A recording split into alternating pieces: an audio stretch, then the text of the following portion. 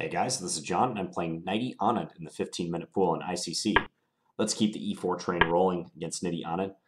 Ooh, he's playing my favorite opening. Well, obviously I accept that pawn. Last time I played a variation involving knight f3, although I think my opponent played knight f6. Let's play knight c3.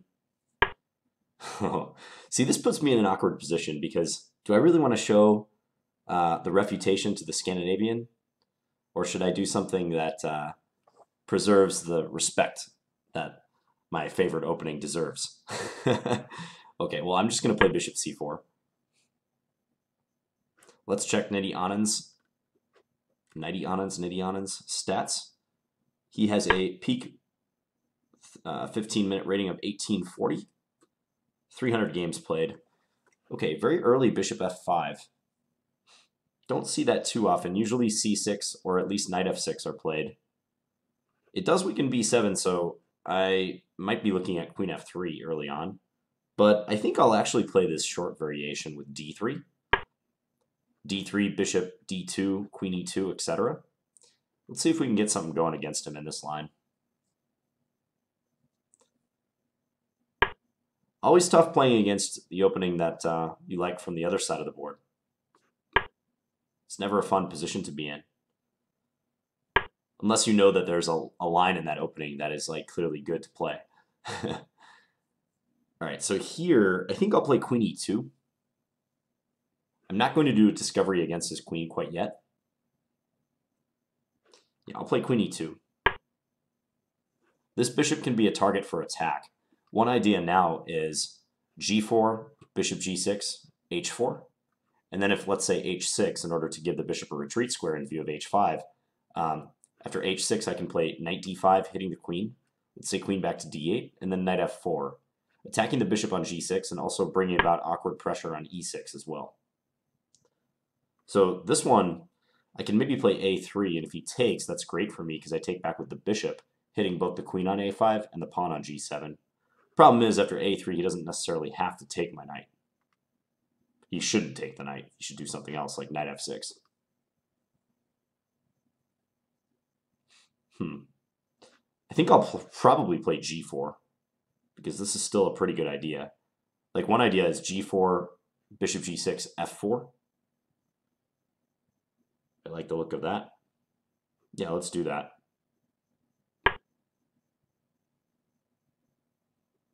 I could play bishop g6, h4, but if he were to respond with h6 or h5, there's no knight d5 transfer to f4 anymore. So I'll just go for this move and threaten f5. Because he hasn't committed the knight, he could play knight e7 at this point. Not a bad idea. But I can then go knight f3. And I like having the f-pawn in front of the knight. Fairly threatening for him.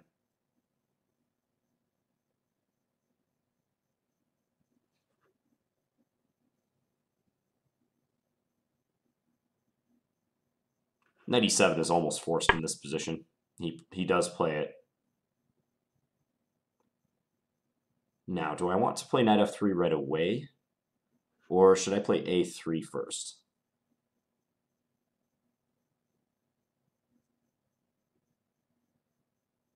Because if I play knight f3, what if he goes h5 and tries to undermine my pawns? It's the only thing I'm not quite sure about.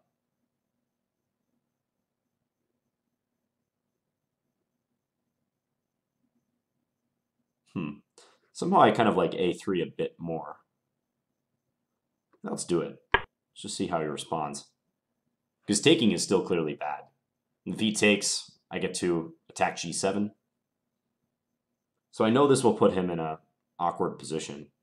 The only trouble is, again, I'm not threatening to capture on b4, because yeah, he's just played a developing move in the meantime. I could castle now and see if he's willing to sacrifice his bishop. If castles bishop takes a3, he might get some comp if I play b takes a3, queen takes a3 check. But there is a trick here that's good to know. So castles, bishop takes a3, I can play knight a2. Discovered attack on his queen. And if queen a4, I have bishop b3, he might not get as much compensation as normal. Could also just play knight f3 now too.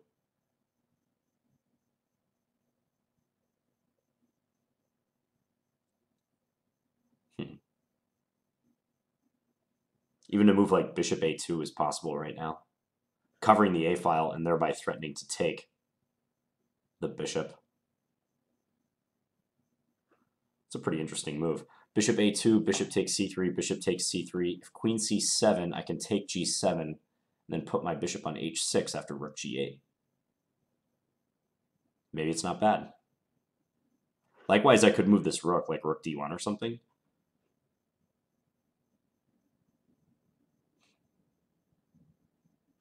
Because if bishop a2 and he retreats the bishop, like let's say bishop to d6, well, then he's opening himself up for moves like knight e4, attacking the queen and attacking the bishop on d6.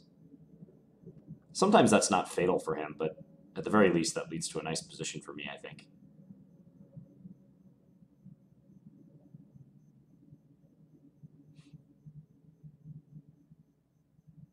Okay, let's try it. We'll see how he reacts. The main reason I chose this setup, I was thinking about doing it anyways, but he played that very early bishop f5. And in this short variation, bishop c4, d3, bishop d2, that bishop can be an object of attack with white's kingside pawns, as you're seeing here.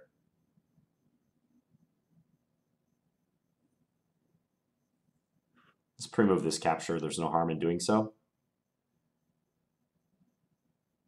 He might just want to play bishop d6 and allow knight e4 to be played. I think I'd be happy with that resulting position. Nope, he takes. So if he plays queen c7, I can take g7, he plays rook g8, and this is the variation I mentioned where my bishop ends up on h6. I could also play bishop e5 if I wanted. Knight takes e5, just pawn takes e5, or queen takes e5.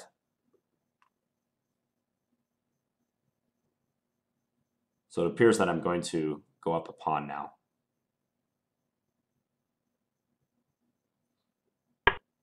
Queen b6. So he's eyeing this long diagonal, but there's not much for him to do there. I think just bishop takes g7, just to grab the pawn. Bank the pawn. What if bishop takes g7, rook g8, bishop back to c3, and then h5? Is that anything to be concerned about? Probably not. No, let's grab the pawn.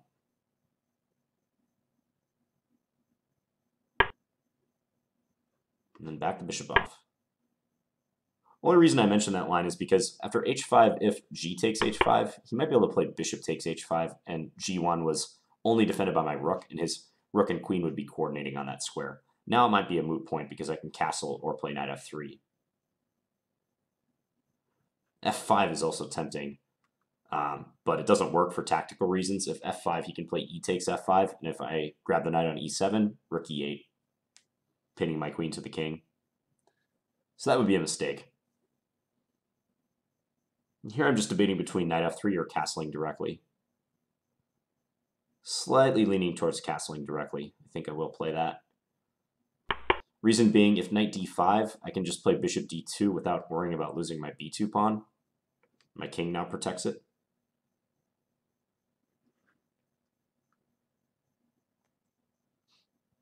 I've been delaying the development of this knight for quite a while, but very soon I'll look to be bringing that piece out. If knight d5, I could of course just take it, bishop takes d5, but I might want to preserve my bishop pair advantage for a while. What if knight d5, bishop d2, queen d4, attacking f4? Probably just queen e2 handles, or queen f3 rather, handles that. And then I could play my knight to e2 instead of f3. Yeah, that should be all right.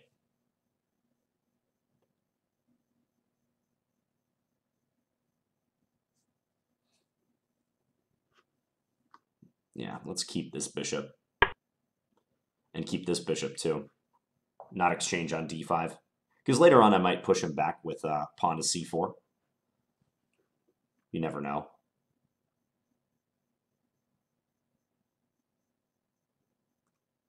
If h5, I can take the pawn now. So no worries there. f5 would be a bad move. Weakens e6. I'd probably just play g5 against that. Knight c5 is active. He might try that one to apply pressure to d3. But I think if knight c5, I can just play knight f3, looking to play knight e5. And unless he has some immediate sack on d3, he's going to get pushed back. He could go knight c5, knight f3, knight a4, attacking b2. Bishop b3, knight c5. Maybe that's something to be worried about. I could always play bishop takes d5 then. So his compensation should not be sufficient.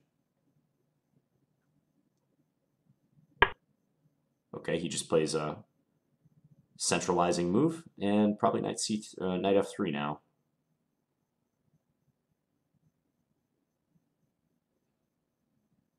If knight f3, queen c7, I can go knight e5. Yeah, and that blocks his attack on f4. Okay, development it is. So this is nice. We're fully mobilized. We're up a pawn. We have the bishop pair. Good start against our favorite opening.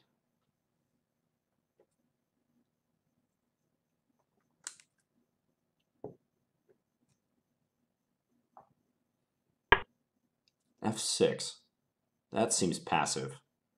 I think he's trying to reintroduce the bishop into the game with bishop f7. Looks horribly passive. One thing I notice is that this knight is running out of flight squares to go to. So, like knight c7 and knight e7 would be the only available retreat squares if I played c4. And the e7 would block the rook from defending e6. So I'm going to be on the lookout for c4, a timely c4. Right now, I don't think it's that good of an idea. I probably should just play a move like rook he1. But I'll be looking at this possibility. Maybe he's actually trying to improve on the idea I just mentioned. So now that the e5 square is covered, I wonder if he's trying to play queen c7. That could be. Because now I wouldn't have knight e5 as a response. Clever, clever. I also have a clever move I'm thinking about. Queen to e1. Looks weird to disrupt the rook coordination, but I'm actually threatening bishop a5 there, skewering the queen to the rook. And I'm thinking if queen e1, queen c7, I can play queen g3, defend this pawn. It's a little fancy, but I think it works. I think it's a good idea. Let's do it. Looks almost like a mouse slip. But my queen wasn't that well placed on e2. Can always be improved, so now I have access to g3 and the king side. Like maybe h4 also is a good square for the queen down the line. And bishop a5.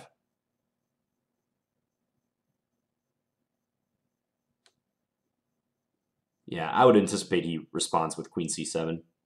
So queen c7, queen g3, and I'll just get ready to play rook he1 then.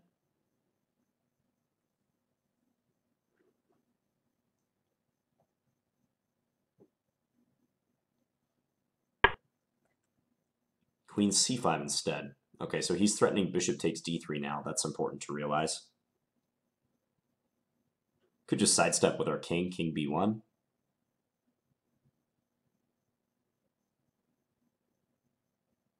Yeah, I don't think there's any reason to do anything other than that.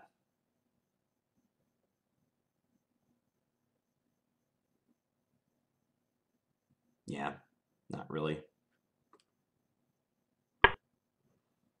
It's a helpful move, too.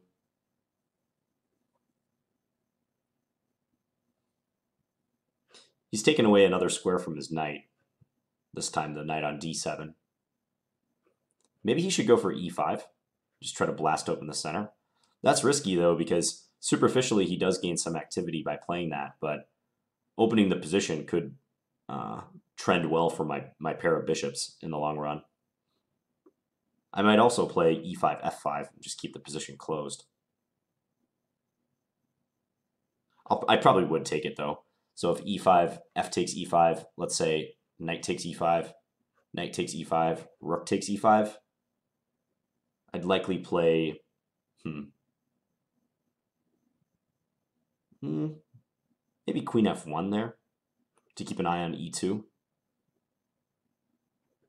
If queen g3, he could play the rook into e2.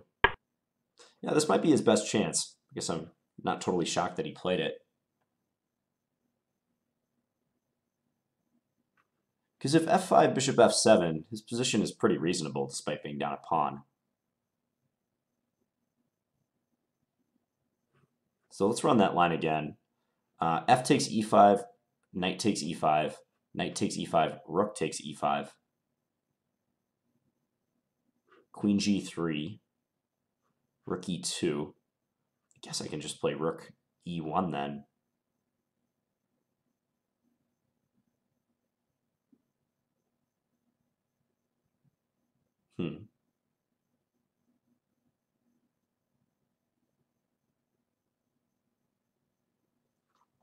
Maybe I should play f5 and just deny him the activity that he gets after taking. f5's slower, but f5, bishop f7, it does go a long way to prevent some of his threats. I could play f5, bishop f7, g5.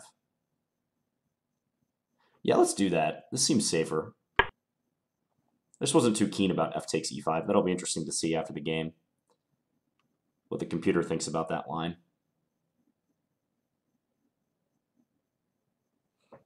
Maybe after bishop f7, I can play queen h4. I need to connect my rooks together again, and queen h4 could be a good way to win a tempo on this pawn.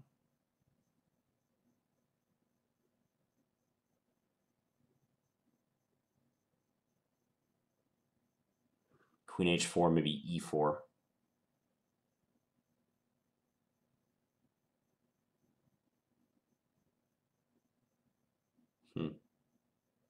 Nah, but that's not going to lead to anything. All right, let's do it. So idea rook he1 on the next move. Hitting this pawn, gaining a little time.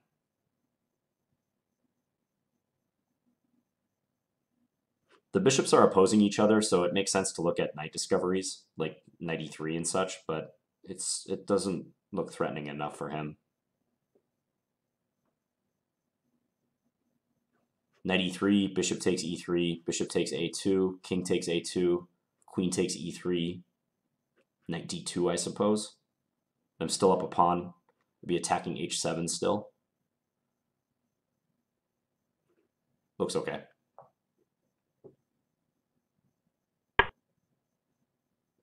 Yeah, he plays a defensive move. So now the queen is on the same diagonal as the rook, so bishop b4 again comes to mind. Could I play c4, and then after the knight moves, then bishop b4? Aha. I could do that.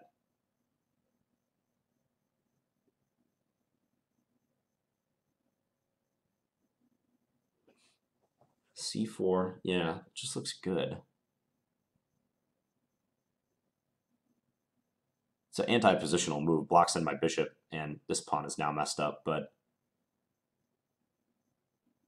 hey, when opportunity comes calling, you better be there to answer the door. So where can he put the knight? He pretty much has to move the knight. I mean, he could maybe play e4, but that just looks pretty bad.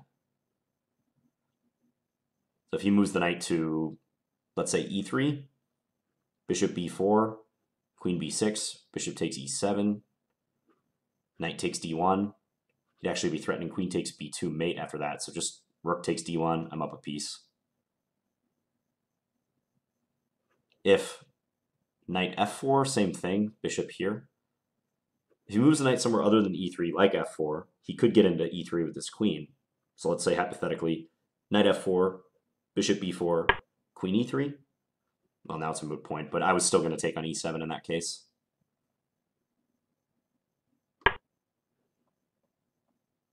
Yeah, I don't see how he's going to avoid losing an entire piece now.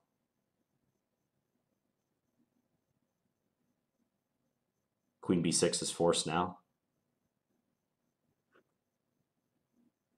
Knight takes f5 or knight g2, both trying to attack my queen, are also going to lose material.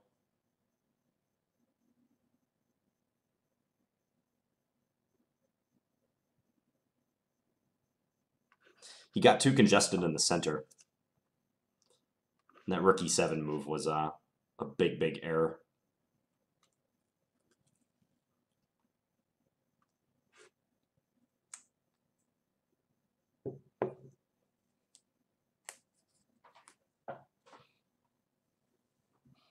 Yeah, I think he realizes that there's not much to be said about his position now. Queen b6, we take e7. And if he takes d1, it might just be a test, because bishop takes d8 would be losing in view of queen takes b2, so of course we're going to just recapture.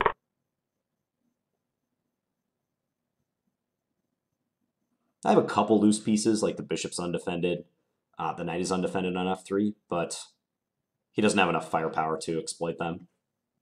I think just bishop takes f6 now is fine.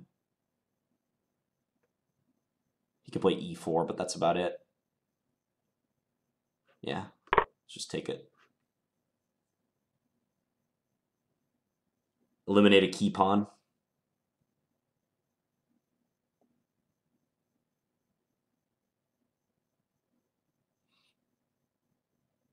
If e4, I could take it or play knight g5. I think knight g5 is working too.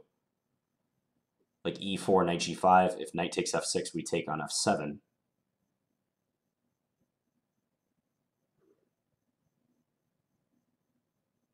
If knight g5, e4, knight g5, take on d3, take on f7, rook e2, we can just drop the bishop back, because then our bishop is holding the b2 point, so there's no queen takes b2 mate.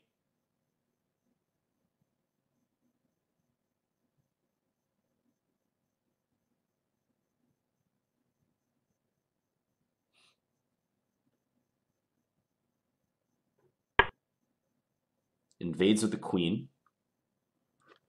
I was just thinking knight g5 against that move.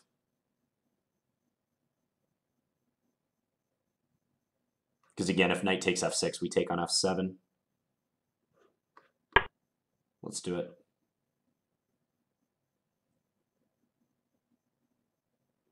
If queen e2, I can play bishop b3 perhaps, or just rook e1 maybe. I would lose d3 with check.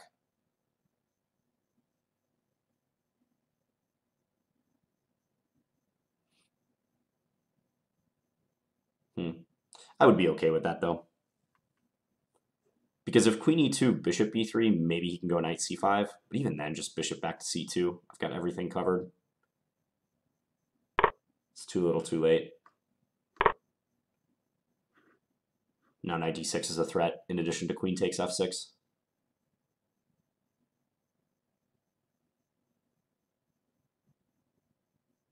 Yeah, now if queen e2, bishop b3 is absolutely fine. There's no knight c5 move to bother the bishop.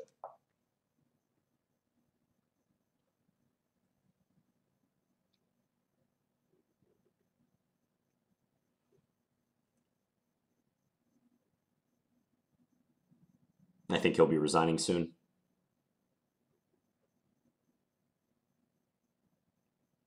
Maybe play queen e2 just to see if I blunder, but that's about it.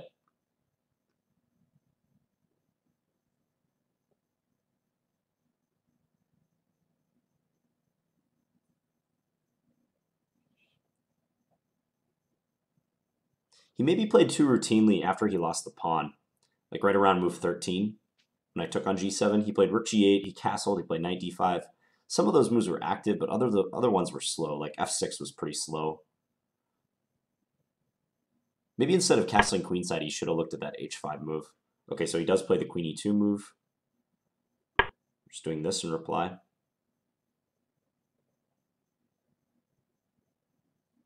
Guard the rook, improve our bishop, give the king a flight square.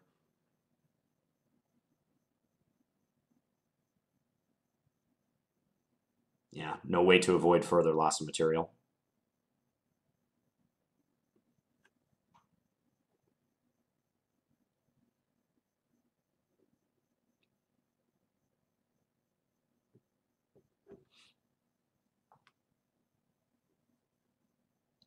Well, I'm pretty glad I didn't have to go down a main line of the Scandinavian and reveal perhaps some of my preparation in this line.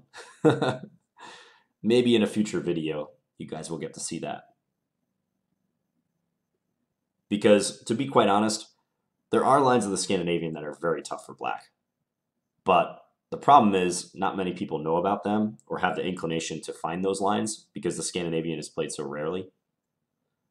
So I've been able to operate for a very long time with the Scandinavian simply because I know that people aren't burning the midnight oil trying to refute it. If you compare it to like the Sicilian or 1e5, most white players are going to know what to do against the Sicilian or 1e5, but the Scandinavian is like a completely different animal. It's just one of those openings like you encounter from time to time and just kind of play on sight for most people. Okay, so knight d6. And he's trying to bring his knight into e3 or knight f2, but it doesn't do enough. So check. We'll just go for the fork.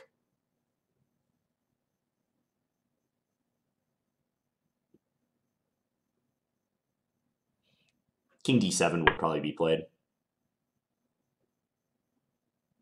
Okay, let's just take this guy. I bet knight f2 will be the move. Knight e3, in fact. Okay. So now I can give a check here if I want. Knight e3 just threatens the rook, not much else. Yeah, let's give a check. Check. Probably he should play king c7 in order to escape through b6, potentially. Might have some mating opportunities, though. King c7, queen takes h7, check, king b6, knight d7. Looks pretty good. I could also just play a total buzzkill move like queen e1 in this position. Queen e1 would just end his resistance almost immediately. We'll just calculate for a second. Queen takes h7, king b6, knight d7 check, king a5. Pieces are a little far away. I'm sure knight c5 would win there. But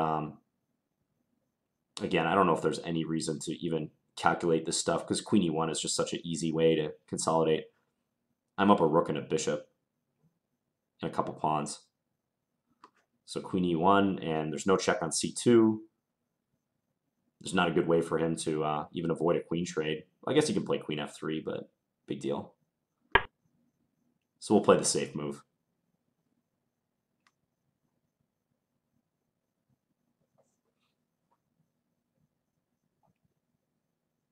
You always get the same number of points for a win. You never get points for style. So maybe the computer will say that taking on h7 followed by knight d7 is winning faster, but this is winning easier, and that's what's most important.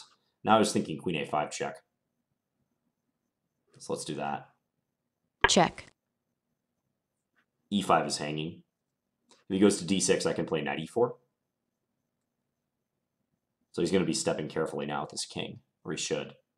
If king c8, I can play c5, actually. Maybe try to go bishop e6. Or I could just take on e5 too. Just have knight takes d1, but yeah, he ran out of time. Okay, let's go back and take a look. So the Scandinavian with queen a5. Bishop c4 is a flexible move. Most people play d4 immediately or knight f3, but I think bishop c4 in some ways is more challenging because when you keep open the option of putting the pawn on d3, it makes it harder for black to choose their setup. I usually play c6 now, and if d3, there's been a couple blitz games I've played in this variation where I just won't mess around with bringing the light square bishop out at all. I'll just play, for instance, like here, queen c7, queen e2, and then g6, and fianchetto the dark square bishop, and maybe later do something with this bishop, like even like b6 and bishop b7 is not out of the question. So I adopt a much more defensive formation against this. And since he played bishop f5, I was kind of encouraged to go for this because I know from experience this bishop can be exploited by the kingside pawn pushes. Let's just add the engine right around here. Like I said, I was even considering radical stuff like this, attacking the b7 pawn and eyeing the bishop, and also to some extent eyeing f7, but yeah, knight c6 would be the reply.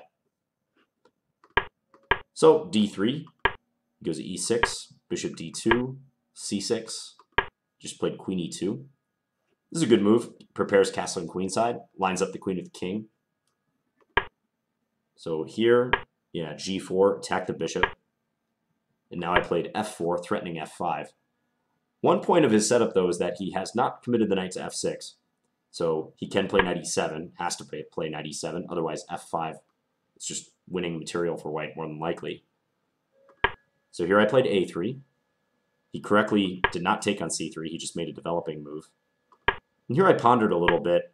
I want to get him to take on c3, but again, because of the pin down the a file, there's some complications as far as making him do that. But I could castle. I could do that.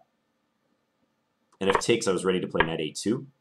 That's better than playing b takes a3, queen takes a3. Black has some compensation here. But knight a2 is cleaner, I think. If queen here, I would have played bishop b3, but apparently f5 is also possible. Ah, queen d4. Ah, okay. That's clever. And then I can't take here because I'm mate on a1. And if bishop c3, queen takes f4, maybe black's going to get 3 pawns for the piece. Very clever. Okay, well, yeah, castles is possible. Maybe if I'm going to do that, just take on a3, let him take, and play the position where he gets 2 pawns. But, you know, it's mildly annoying. It's helpful that the pawn is here, actually, because it blocks his bishop. If the pawn's on d4 and black plays b5, I wouldn't be able to play bishop b3 because if queen takes b3 check. So here I could do that, or play bishop a2. Probably bishop b3 I would play, but I don't know. It's for a rapid game, I think black has decent play in this position, even though it's plus 1.5 according to the engine. So I just played bishop a2, making him do something with the bishop now that this threat is on the table. He probably should play bishop d6. I was mentioning this move. I don't think he really considered it, because for most Scandinavian players, when you commit the bishop to b4 and your queen's on a5, you almost always end up taking on c3. Like, very rarely would you move this back and allow a discovery. But it is possible. Like, knight e4, queen c7, take, let's say, knight f3. White's better, but it's nothing tremendous quite yet. I like white's bishop pair and the kingside play, but at the same time, black is for sure still in the game. Whereas after taking on c3, I take, it looks like he just loses the g-pawn and never really got much for it. Interesting that the computer says don't even bother taking the g-pawn, just castle. I think it wants to go for a more direct plan with f5, because here, black can't castle either way. Like, castling short would just run into f5. And after take, here I can take, because there's no king sitting on e1. Rook f e8 or rook a e8 doesn't work. I can just move my queen. So that's instructive. Maybe I could just postpone or do away with the bishop takes g7 plan altogether in favor of threatening f5. And even if he covers that f5 pawn, like, let's just say this is going to be a bad move, but let's say he goes here. Yeah, I can take, or I can play f5, and if he takes, rook e1 I think would be good. Yeah, that just wins a piece. So after castles, white has a huge initiative too. I should have thought about that move. But I was just happy to win the pawn. That's what I had calculated originally. So bishop takes g7, rook g8, bishop back to c3. Yeah, and I think he should have spent a little more time here. He played castles in 5 seconds, but yeah, like h5 is possible. Idea being that if I take, he can take, and the rook and the queen both combine on the attack on g1. At least he can look forward to some compensation. He gets more room for his minor pieces to operate too. His bishop is now liberated. I've got a weak pawn on f4. My pass pawn, my h-pawn is not significant yet. Computer thinks black's better here, despite white having the pawn advantage still. So he needs to do something like that, or at least he needs to spend time and consider ways to get back in the game. He played too routinely. And now here, as I noted in the analysis, or in the game, if I were to play f5 now, it would just be a pretty bad blunder. Like, he can take, and if I grab on e7, running right into the skewer. So I need to get castled before I do anything too crazy. So castle, now f5 is a threat. He played knight d5 and went back. Yeah, bishop takes d5 is probably still good. I had a feeling the engine might prefer this move. And then just like knight f3 or something. I am up a pawn, pretty clear. I might have to avoid a transition to an opposite color bishop endgame eventually, but that's so far down the road that I think white being up a pawn and apparently much better positionally too is the biggest factor. But I played bishop d2. I wanted to keep my bishop pair for a little while. I was wondering if he could do knight c5 and maybe try to set up certain sacrifices on d3. The problem is, like, nothing really seems to work. Realistically, he'd need to move this knight to add the rook as an ingredient into the attack on d3, but it's too slow. My bishops and pawns do a good job of keeping his knights at bay. So he played rook he8. I went knight f3. And then f6. So like I said, I think his plan was he wants to go queen c7, but if he does it right away, I have knight e5. So I kind of think f6 was aimed against that plan. Interesting that the computer says just play h4. I guess that opens up queen h2 as a defensive option. Yeah, h4 is probably good. He'd probably play h5 in reply, and then g5. I played queen e1. I kind of like this move still. It's weird looking, but it gives my queen options on both wings, like queen g3, and I'm also creating the bishop a5 battery threat. I thought he would play queen c7 right now, and I was just going to go here and then bring the rook over most likely. But why does it say equal? That can't be right. Okay, there we go. Sometimes the engine will randomly say 0.00. It's like still thinking. It doesn't know how to assess the position yet. So it just gives 0 straight across. But queen c5 is what he played. That does create the bishop takes d3 threat, but it's a little too obvious. I just played king b1. And he went e5. Okay, so here, at first I was kind of gung-ho about taking, but I didn't like the play that he gets down the file after this. Now if I go queen g3, like rook e2, I gotta watch out for threats on c2 and d3. So even though I want to open the position up for my bishops, I think f5 was a prudent decision. Just force his bishop back. I have complete control. There's not as many tactics he can fire off when the e-pawn is blocking his rook. So here I played queen h4. Also c4 is good too, huh? c4, knight c7, bishop e3, just push him back. Probably knight d2, yeah, try to bring the knight to e4. Probably several good ways to play this position now for white. So I went queen h4, eyeing these pawns. Rook e7, yep, and then he just ran into c4, walked right into the bishop b4 move. Chased the queen away. But needless to say, it's difficult for him no matter what. I did look at this knight e3 move. So we looked at the line, bishop takes e3, bishop takes a2, Check. king takes a2, queen takes. And I have some loose stuff, like c2's undefended, and so is my knight. But, yeah, as you can see, it's still +2 for white. Because also structurally, I'm doing better. I have 2 pawn islands. He has 3. So, all these guys. And especially h7 and f6. That's going to give him some headaches. So this is just a technically winning position for white. But as played after c4, the knight is running out of squares. And, yeah, it was just a cleanup operation, being careful. Yeah, his best move is to move the rook back and just give up the knight on d5. It's totally losing. Yeah, not much more to be said after this. Just like I said, being careful, not getting enthusiastic about winning material that you blunder a mate on b2. Not much more to be said. And it's worth spending the time. You can see I wasn't like moving fast just because I knew I was winning. We still want to make sure we're playing Check. good moves and Check. not regretting any decisions. Yeah, so like here, okay, so apparently there is a forced mate after queen takes h7. Check. I looked at this line briefly. Check. Because king's out on a5, I'm up a rook plus a knight and pawns.